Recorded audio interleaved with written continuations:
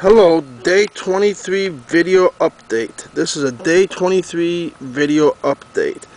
She should be 99-inch circumference, but I'm going to be doing an over-the-top measurement tonight, and I'll add that in with the information when I post the writing before the video link. Here's the plant on today, July 20th. This is July 20th. The day is July 20th. Here's the side view of the pumpkin on the 1789 Wallace. Here's from an angle of the 1789 Wallace in the front shader. You can see it. Should be, like I said, 99-inch circumference, maybe 100-inch circumference. No less than 98 circumference tonight should be. And here's the 580 Whitaker plant. 580 Whitaker plant. Here is my last set. I set in this just in case. It was set on July 17th, just in case my other ones don't make it. The stem split on it. I don't know if it's going to heal up or not, but the stem split. You can see the split right here when I zoom in on it. But we'll think it might heal up. We don't know. And here is one of my sets I set before that set on the side there.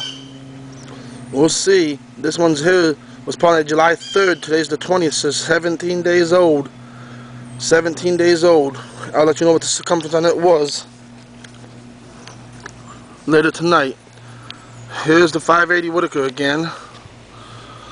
We're moving a pumpkin off the side vine. Got it off.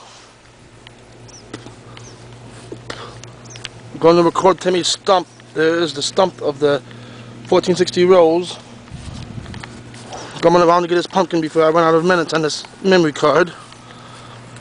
Here is his pumpkin. It was spotted June 20th. June 20th is when it was set. So June 20th it was set. So today is 30 days old, 1 month old. It should be 102-inch circumference roughly.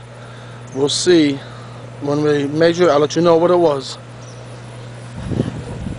Here's his watermelon, day 24 or 5 years. Yeah, day 24 or 5 in age. But I have more on the 30th of July. Or when everything's 30 days old.